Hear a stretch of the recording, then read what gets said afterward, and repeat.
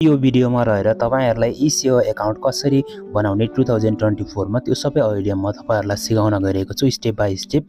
तपाईहरुले यो भिडियो हेरिसकेपछि तपाईहरुले ई-सेवाबाट अकाउन्ट कसरी बनाउने र त्यसैगरी KYC कसरी गर्ने, त्यसैगरी तपाईहरुले ई-सेवा सम्बन्धी अकाउन्ट बनाउने सम्पूर्ण A to Z इन्फर्मेसन पाउनुहुनेछ। त्यसैले भिडियोको अन्तिमसम्म रहनुहोस्।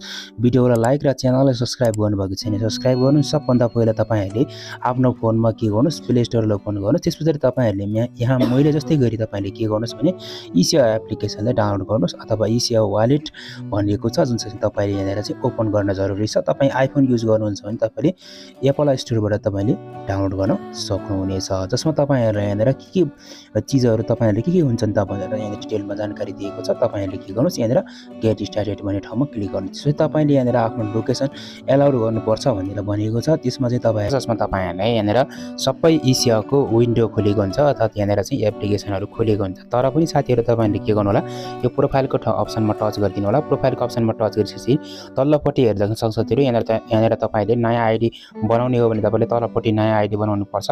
यदि पुरानै आइडी छ भने तपाईले यहाँनिर लगइन गर्न सक्नुहुन्छ सिम्पली। अब के गर्ने, यहाँ नयाँ आइडी हो त्यही कारण रेजिस्ट्रेसन नाउमा क्लिक गर्नुस्। त्यसपछि तपाईले यहाँ फोन नम्बर डायल गर्नुस्।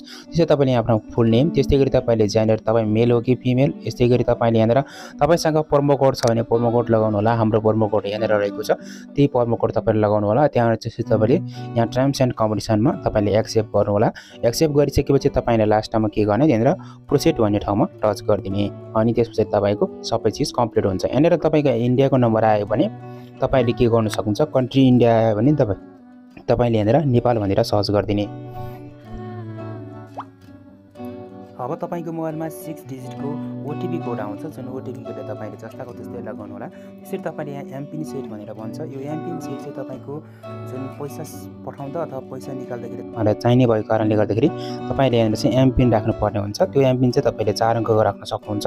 म यहाँनिर फर्स्टमा तपाईले जुन एमपिन लगाएको छ त्यो एमपिन तल्लोपट्टि लगाउनु होला। अथवा तपाईले नयाँ एमपिन सेला त्यसपछि तल्लोपट्टि त्यही एमपिन जस्ताको त्यस्तै लगाउनु होला। जस्तै मैले यहाँ तपाईहरुको आँखा गरी राख्न गइरहेको छु त्यही चीज चाहिँ तपाईहरु राख्न सक्नुहुन्छ अथवा अरु पनि राख्नुहुन्छ। जस्तै मैले यहाँ 36 राखेँ। त्यसपछि यहाँनिर चाहिँ 36 यसरी राखेँ। त्यसपछि अब मैले के गरेँ, यहाँनिर कन्फर्मको बटनमा टच गरिदिएँ। यो तरिकाले तपाईहरुले अरु पनि नम्बर युज गर्न सक्नुहुन्छ, यसैले पनि राख्न सक्नुहुनेछ। अब के गर्न सकिन्छ भन्दाखेरि यो चाहिँ अब यहाँनिर तपाईहरुले KYC पनि गर्नुपर्छ। जस्तै अब यहाँ देख्न सक्नुहुन्छ साथीहरु, यहाँनिर भनेको छ well to be feel KYC भनेको छ। अथवा अनलिमिटेड ट्रान्जेक्सन गर्न छ के छ भने तपाईले KYC गर्नै पर्छ भनेर भनेको छ। तपाईको KYC एप्रुभ चाहिँ 2024 आवर्समा हुन्छ भनेर भनेको छ। अब यहाँ बिगिनिङमा जाउँ। त्यसपछि यहाँनिर लोकेसन तपाईले अलाउ गर्नै पर्छ। यहाँनिर लोकेसन अलाउ गर्दियौँ। त्यसपछि यहाँनिर यो चिज लोकेसन गर्दियौँ। त्यसपछि अब यहाँनिर नो थ्याङ्क्स गर्दियौँ। त्यसपछि तपाईले यहाँनिर लोकेसन जान्छ र त्यसपछि यो चिज चाहिँ स्टार्ट हुन्छ अथवा KYC चाहिँ स्टार्ट हुन्छ है त। अब यहाँनिर तपाईहरुले देख्न सक्नुहुन्छ यहाँनिर चाहिँ अब फुल नेम मेरो यहाँ नाम आइरहेको छ।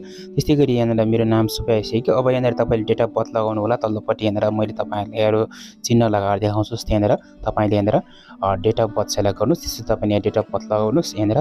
त्यसपछि अब तपाई मेल हो फिमेल आफै सेलेक्ट भइहाल्यो। त्यसैगरी तपाईले यहाँनिर तपाईको यहाँनिर फादर नेम लेख्नुस्। त्यसपछि तपाईले गरेर फादर नेम अथवा हजुरबुवाको नाम, त्यसै बुवाको नाम लेखिसकेपछि तपाई म्यारिड हो कि के हो तपाईले त्यो लेख्नु होला। त्यसपछि तपाईले यहाँनिर चाहिँ के गर्न सकिन्छ भने तपाई के काम गर्नुहुन्छ त्यो लेख्न सक्नुहुन्छ साथीहरु। तपाईहरुले मैले यहाँनिर गभर्नमेन्ट सर्भिस लेखेँ। त्यसपछि तपाईले यहाँनिर प्यान नम्बर लगाउनु होला। प्यान नम्बर तपाईसँग अलरेडी हुन्छ नि। त्यसपछि अब यहाँनिर इमेल एक्जाम्पल हो तपाईले लगाउँदैन हुन्छ नलेगाउँदैन हुन्छ। त्यसरी तपाईले यहाँ सेभ कन्टिन्यू भन्ने ठाउँमा चाहिँ टच गरिदिनु पर्छ। यहाँनिर 3वटा स्टेप हुन्छ। 3वटा स्टेप मध्येमा यो तपाईले यो फर्म भरेर फिलअप गरिसकेपछि तपाईको 1 स्टेप कम्प्लिट भइहाल्छ है त। म फटाक से 1 स्टेप कम्प्लिट गरेर तपाईहरुलाई देखाउने छु। त्यसपछि यहाँनिर देख्न सक्नुहुन्छ यहाँनिर चाहिँ स्टेप नम्बर 1 चाहिँ मेरो कम्प्लिट भइसकेको छ। यहाँनिर तपाईले यहाँ कन्ट्री सेलेक्ट गर्नुपर्छ। कन्ट्रीमा यहाँनिर हामीले सर्च गर्नुपर्ने हुन्छ नेपाल। अब यहाँनिर तपाईले कन्ट्री सेलेक्ट गर्नुपर्छ। कन्ट्री सेलेक्ट गरिसकेपछि तपाईले के गर्न सक्नुहुन्छ, यहाँ प्रदेश, त्यसपछि सिटी, त्यसपछि तपाईले यहाँ पोस्टल कोड, त्यस्तै गरी तपाईले यहाँ कन्ट्री, तपाईको पर्मानेन्ट एड्रेस कहाँ हो के हो हैन, तपाईहरुले यहाँनिर सबै कुराहरु भरेपछि तपाईको टोल वार्ड नम्बर सबै तपाईले यहाँ जे चीज माग्छ त्यो लेखिसकेपछि तपाईको स्टेप नम्बर 2 पनि कम्प्लिट हुन्छ। म तपाईहरुलाई फटाक से कम्प्लिट गरेर देखाउँछु। तपाईहरुले यो अनुसारै कम्प्लिट गर्नु होला। अब स्टेप नम्बर 3 मा आइसकेपछि हामीले यहाँनिर डकुमेन्टहरू अपलोड गर्नुपर्ने हुन्छ। डकुमेन्टमा तपाईँहरूले के गर्न सक्नुहुन्छ, अपलोड युर पिक्चर भनेको चाहिँ तपाईँले आफ्नो पिक्चर अपलोड गर्नुपर्छ। त्यसपछि तपाईँले यहाँनिर डकुमेन्ट के राख्ने त्यो डकुमेन्ट राख्न सक्नु साथीहरू। तपाईँले एउटा डकुमेन्ट राख्नुपर्ने हुन्छ। जस्तै तपाईँले यहाँनिर एडिसनल डकुमेन्ट राख्न तपाईँले के प्रुफ राख्न चाहनुहुन्छ त्यो चाहिँ तपाईँले डकुमेन्ट राख्न पर्ने हुन्छ। त्यसपछि तपाईँले यो डकुमेन्ट सम्पूर्ण राखिसकेपछि प्रोसेड गर्ने बित्तिकै तपाईँको यो KYC चाहिँ कम्प्लिट हुन्छ र तपाईँको KYC कम्प्लिट भइसकेपछि तपाईँको एकाउन्ट प्रक्रिया पनि कम्प्लिट हुन जान्छ। अब त्यस पछाडि तपाईँले फाइनली यो KYC अपलोड गरिसकेपछि तपाईँहरूको जुन E-sewa एकाउन्ट छ त्यो बनेर क्रिएट हुन्छ र तपाईँको 24 आवर्सभित्र तपाईँको जुन KYC छ त्यो कम्प्लिट हुन्छ। त्यसपछि तपाईँले एकाउन्ट मजाले युज गर्न सक्नुहुन्छ। तपाईँले पैसा पनि ट्रान्सफर गर्न सक्नुहुन्छ र पैसा दिन अथवा लोड गर्न पनि सकिन्छ। साथमा तपाईँहरूले ब्याङ्कमा ट्रान्सफर पनि गर्न सकिन्छ। यो सम्पूर्ण फिचरहरूको बारेमा तपाईँहरूलाई इन फ्युचरमा भिडियो आइ नै रहनेछ। त्यसैले हाम्रो च्यानललाई सब्सक्राइब गर्न पनि नबिर्सिनु होला। सो आजको भिडियो यति नै थियो। आजलाई